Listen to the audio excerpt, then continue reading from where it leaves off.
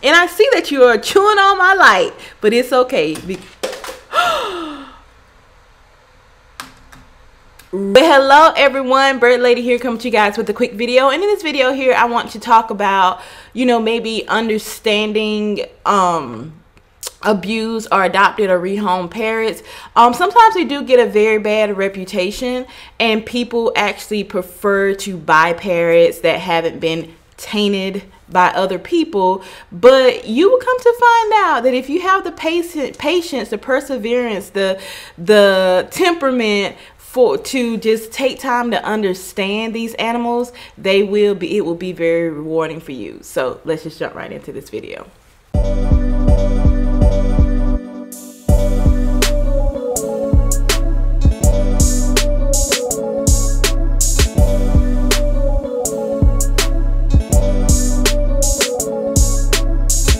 So much for stopping by my channel. If this is not your first time, welcome back. If this is your first time, welcome. I hope that you do decide to join the family and stay by hitting that like button, that subscribe button, and of course ringing that bell. And hold on one second, I got a cockatoo chewing on my sneakers. Now, I always have to tell you guys, this is a very diverse channel. I talk about all types of things on this channel. Right now, my channel is mainly centered around parrot care and my weight loss journey, but I talk about all types of things with this journey. I talk about all types of things on this channel. I talk about true crime, history, gardening, you name it. I'll talk about it. Whatever's on my mind, whatever I've been researching and I feel like talking about that day, that's what I'm going to talk about. But if you are here for the parrot-centered videos, make sure you do subscribe and turn on the notification bell so you will not miss when I post a parrot-centered video. Now, with that being said, I do want to give a shout out from April from PlayHouse. She has the most wonderful parrot toys. I get all my parrot toys from her.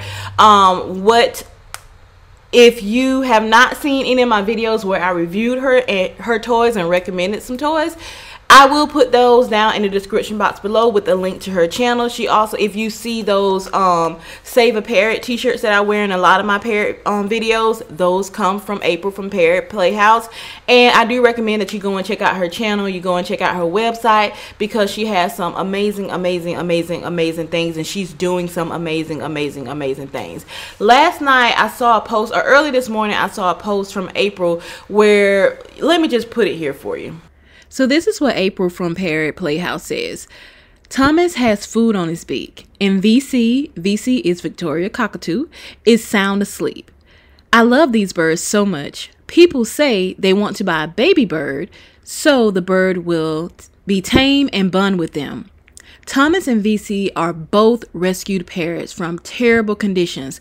I can't imagine a closer bond. Get with the times, do your research on what it's like to live with a wild animal, and adopt, don't shop. And that post inspired me to do this video, because I just sat there thinking like, yeah, most people, the parrot, you guys, if you don't, okay, he's chewing on my, okay. If you guys don't know how I feel about buying parrots, I have one parrot that I bought. I have one parrot that I adopted. And the parrot that I bought, you really wouldn't be able to tell the difference between the two unless I told you which one I bought and which one I actually adopted. Actually, the one that I adopted, you probably would automatically think that that was the one that I bought. But the parrot trade is so diabolical. I can't think of another word except for diabolical. It is very diabolical. It is so much cruelty that goes into the parrot trades to get these parrots to where you can see them in the pet shops, to where you can see them with the breeders. Not all, but most. There are some I can never say the word reputable breeders out there. But we're focusing on the majority. We're focusing on the bad ones here. And that's why I say the more money we put into buying parrots, it continues to feed that parrot trade. More parrots are being surrendered because people don't know what they get to. A lot of times when you buy a baby parrot, you really don't know what you're getting into until that parrot hits puberty. When that parrot hits puberty, depending on what species it is, it could be three years, it could be 5. Whenever that parrot species hits puberty, that's when you begin to see it start acting out. That's when you begin to see it start screaming for more. And a lot of people are not ready for that. They wonder what happened to their sweet angelic little baby that they had. Same thing with human children. You have this child that you raise, this child that you train, this child that you've taught from right and wrong. Child hits puberty and bam, you're like, what is going on? Where's my baby? Same thing happens with parrots. But the only thing about children, the difference between children and parrots is a lot of people, once that parrot hits that puberty stage and they just can't handle it, they surrender that parrot. Human children, not so much. All right, sweetheart. Okay, where you want to go? Where you want to go? Where you want to go? Because we got to get ready for work. Now, when people hear rehomed parrot, adopted parrot, second-hand parrot, whatever you decide to call them, or whatever they're called in your area, they begin to think like, I'm gonna get this parrot, and this parrot is gonna be just this destructive creature. This parrot is just gonna act out. It's gonna bite me. It's gonna do this. It's gonna do that. Could be possibly so. Usually the behaviors that a parrot has is a trained or learned behavior. And what I want you to take away from this video is, if it can be learned, if it has been learned, it can be unlearned. So Casper here, believe it or not, those of you who are new here, is an adopted, abused parrot. Yes, he is. And you see how calm, how quiet, how sweet he is. He's not hormonal right now, of course, but we have our moments. But majority of the time, more than none, Casper is like this almost all the time. Doesn't make a lot of noise, doesn't act out. He's never bitten me out of aggression. He's bitten me. If he's bitten me before, he's bitten me because he was falling off my hand, and I was on a live where I was cleaning out his cage, and he was going for the towel that I had, and my hand was actually between his beak and the towel, and I got caught in the crossfire. So he's never bitten me from aggression. Main thing I want to talk about in this video is trust. I want to talk about trust. If you feel like you want to adopt a parrot, this parrot has behavior issues, this parrot has come from an abused home, if you can earn that parrot's trust, you're in there. I mean, you are in there. And it's not, I'm not going to sit here and act like it's easy to gain a parrot's trust, because think about, I want to put myself in the situation just to bring it to try to get you to relate, to get someone to relate and put it on a human level and not an animal level. I myself am a survivor of domestic violence from more than one relationship. I myself am a survivor of actual occult. I can't say it because YouTube will deem me, but not someone taking my innocence from me. I'm a survivor of that. If you ever been abused before, I'm paying attention, but I'm watching him as well.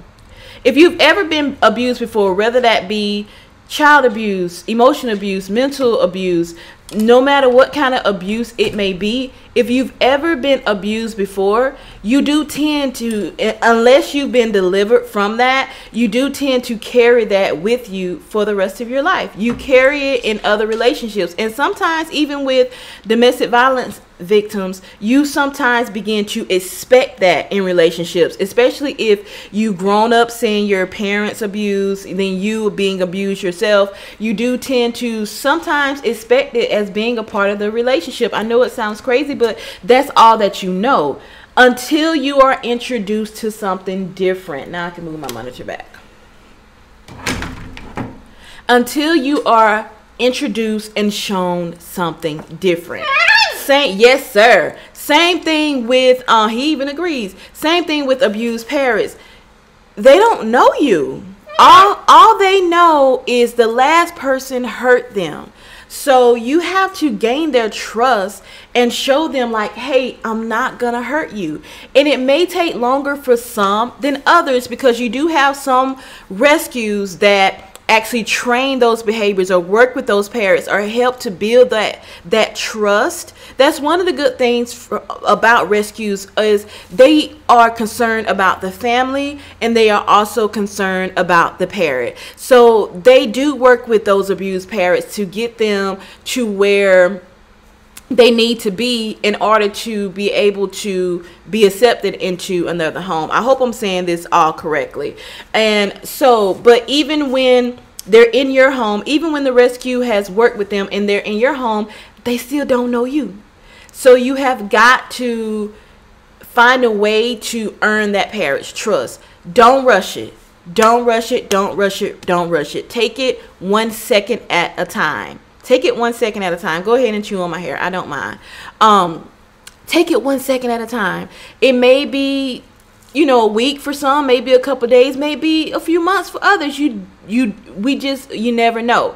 But don't give up. Once you gain trust, a lot of times we want to jump because people have seen. That's why I hate like parrot videos where parrots are doing all this crazy funny stuff, because a lot of times people are ready to jump into having that type of relationship with your parrot. You have to build that trust, and that's not only with an abused parrot, but that's also with any kind of parrot, a new parrot. You have to build that trust. The best way that I found to build trust with my parrots has been food. Anyone, even humans, anyone can be bribed with food. That is the best way that I found to gain trust with my parrots, is food. So I wanted this to be a relatively short video. I will go into more detail because I really think that I should make this a series. I thank April so much for just opening up my mind to this idea and realizing how important it is to show that, hey, those horror stories that you hear, it may happen. It may actually happen. But the thing is we can train our abused parrots by showing them love. I actually have a video saying how love healed my abused parrot. One thing about an abused parrot or an adopted parrot, especially if they come from terrible situations, once you show them something different, they are so appreciative. They are so, because they have something different. They have, like, this person truly loves me. I've never experienced this before. And the affection that they show you anyways is already just melts your heart. But when you've had an abused parrot, because my relationship with my abused parrot is completely different from any other parrots that I've bought. I bought parakeets. This is my second sun conure that I bought. And this is before I knew about the parrot trade. The relationship is completely different. The relationship is completely different between Casper and myself and the parrots that I bought from the pet stores. And I really think that that is because he's looking at me like, are you talking about me? Yes, baby, I'm talking about you. And I see that you are chewing on my light, but it's okay. Right when I got it out of my mouth. Did y'all see the light go off? Yeah, of course you saw that. So let's see here if we can adjust this video. No more lights. No more lights. It's fine. It's fine. Everything's fine. Everything's fine. It's fine. It's fine. Everything's fine. Everything's fine. Okay. So I'm going to go ahead and end this video here. Sorry about the lighting, but I do want to say make sure you subscribe and stay tuned, because this is going to have to be a series. What I do want to do is I do want to interview parrot owners out there who have adopted, whether that parrot was abused, whether that parrot, whatever, to come and share your story. So if that's you, please comment down below or email me at birdladyspeaks@gmail.com so that we can get together and we can show people that the horror stories that they hear about adopted parrots. Yeah, you may get a parrot that has some behavior issues, but you can train it away once you gain that trust. That's the most important part, is gaining that trust, and then you'll be able to train those behaviors away. Thank you so much, guys, for watching. I'm sorry if this video was all over the place. I'm kind of rushing, and I still need to get his food warmed up and cooked and everything, and have to get ready for it. But thank you so much, guys, for watching. Make sure you subscribe. Make sure you comment below if you are interested in this series. Please let me know. I would definitely do it. And make sure you go and check out April from Parrot Playhouse. Get some toys for your parrot. You will not be disappointed. And get some parrot gear. You will not be disappointed. Thank you so much, guys. And as usual, toodaloo. Bye-bye.